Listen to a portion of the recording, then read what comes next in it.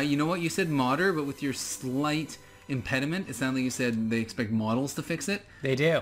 Hi, I'm Cindy. I'm not really a programmer. Stop doing revenge as your first attack, you dumbass. Dumb piece of shit, dragon. That would be great if like that was one of the things that happened in Game of Thrones. Just like the last season, they're like, all right, Drogon, now go use your attacks on all these undead creatures. What are you using? That magic spell that does nothing. You stupid dragon. Stupid fucking dragon. God damn it. Thank goodness they did. Okay. That counts as a physical attack. Now, if you do a physical attack, you'll get kicked out of the battle. Which might be good. Yeah, I just don't care. Whatever. I don't care. I don't need any fucking... I don't need your goddamn experience. Sneeze. Or not. No. Okay, cool. It's not. Whatever. It's a percentage chance. It just happens to be probably like a 50% chance. One thing I've learned, like, making games, and I haven't made that many games, but in the time I've spent making games, is it's really easy to make something that, like you think, okay, well, this only happens 10% of the time. That won't happen very often. And then you go to test it, and you're like... This happens every time. No, it doesn't happen every time. It just happens every 2 seconds. Because every 10% of the time turns out to be a lot or whatever.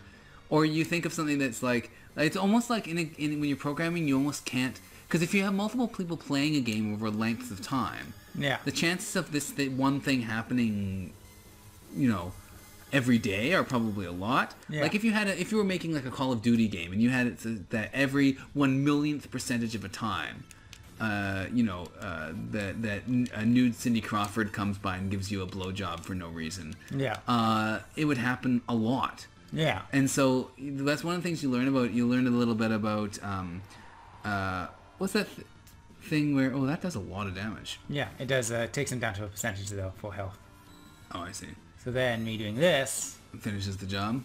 Yeah. She's actually quite powerful when she gets the right if you actually use Sketch and you don't have a pathological terror of using it. Yeah, if you played this game in the 90s... Hey guys, if you're a 90s kid and you played this game in the 90s... 10 ways to tell you're a real 90s kid. Blake's Top 10. Presented now. 10 ways to find out you're a 90s kid. If you were born in number 10, if you were born in like sometime in the 80s or 90s, you're probably a 90s kid. Probably. Number 9. If you remember Transformers, the original, the original series.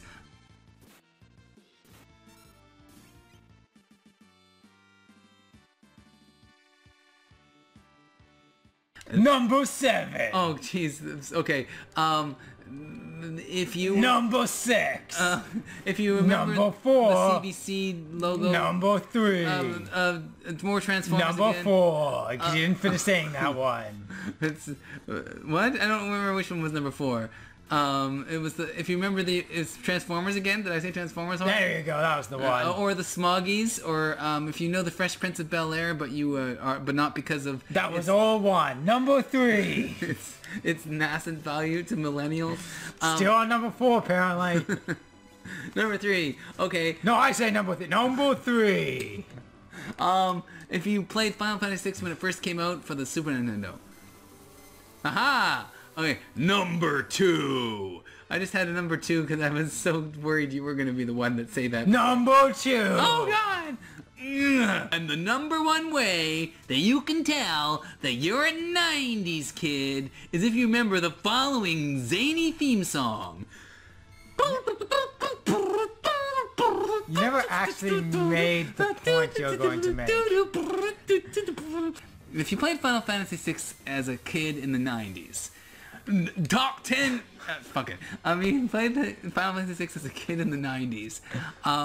There was the sketch ability, which was pretty sketchy, because anytime you used it, there was a slight chance...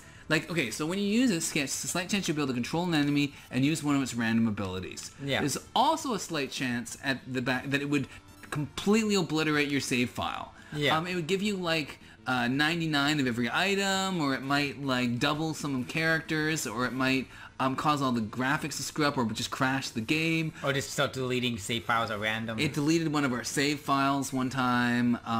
It was a terrible glitch, and I remember when I first found out about this glitch and I first experienced it, I called up the Nintendo hotline because I was like, yeah, I think there's a glitch in this game. I knew even when I was like 15 or whatever when I played this, I was like, okay, this is a bug. I think it's a bug in the game that like seems to affect my save file when I use the sketch ability. And apparently they didn't believe me. Apparently it wasn't a known bug for years later. Or maybe it was and they just ignored like a lot of QA does. Yeah. But yeah, basically they didn't believe me, they didn't think it was real, but now the sketch is known that it causes all kinds of glitches. Luckily the version we have doesn't seem to have that problem. Nope. Magical, isn't it? We live in the future. Magical, we live in the future.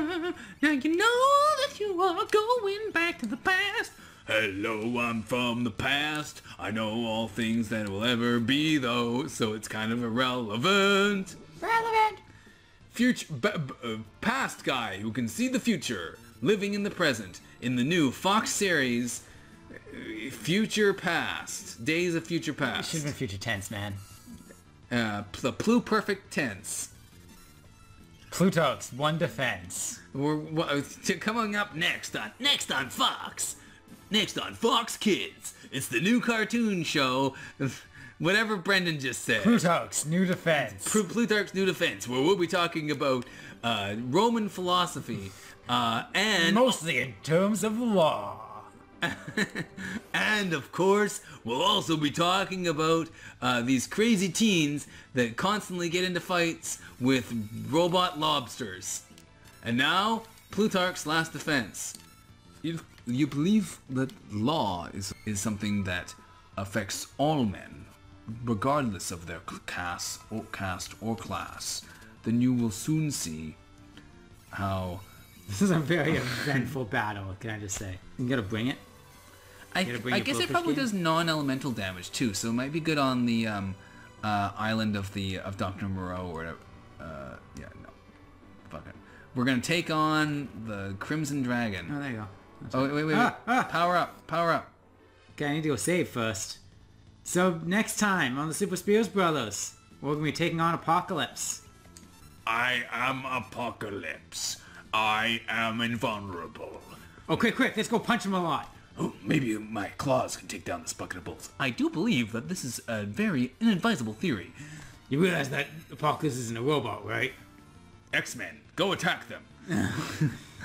I, the Master Strategist, has decided so. I didn't want to sketch him. I do believe that the correct course of action, gentlemen, would possibly be to trap him in something, since nothing else ever works. I'm gonna scratch this guy. And Gambit gonna say hello. Shut up, Jojo. There's a Gambit movie coming out in the future. Yeah, starring Jojo Binks. Inside Jojo Binks. Misa from Louisiana. Misa gonna jump and attack. Misa, power up these cards. Oh no! All the cards, they're all over my face. Jojo is truly the best Star Wars character. And guys, top 10 Star Wars characters now. Number 10, Jar Jar Binks. Number 9, Jar Jar Binks. Number 8, Jar Jar Binks. Number 7, Yoda. Yeah, Yoda. Number 6, Jar Jar Binks. Number 5, Jar Jar Binks. Yeah, Jar Jar Binks. Yeah, Jar Jar Binks. Number 4, the guy with the squid head. Yeah, that guy. Number 3, Jar Jar Binks. Number 2, Yoda's and Jar Jar Binks' love child that's only exists in the extended universe.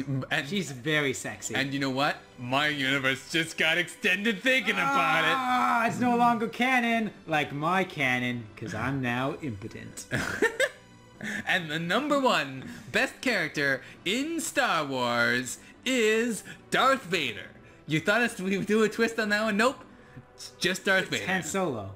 Oh, Han Solo. Yeah, Jesus Christ, Blake, how could you get this wrong? It's almost like the name Han Solo to me was like he was starting to do like a masturbation joke. I've already walked off the set, Blake. This gag only works if you stop talking. Misa, black stereotype. Misa, Italian. Hello, I'm Jar Jar Mario. It's me, Mario. It's me, Jar Mario. We're done here.